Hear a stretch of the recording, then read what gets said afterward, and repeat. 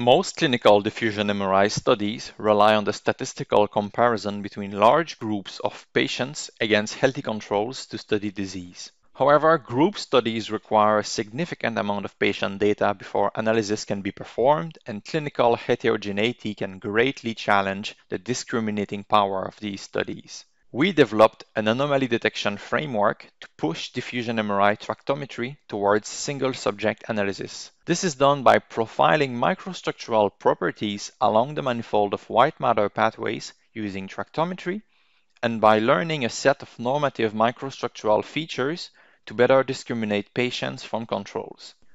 Here, we train the deep autoencoder to learn what healthy microstructural properties look like. If you're interested in seeing an application of the results, please make sure to check out our short paper presentation video as well.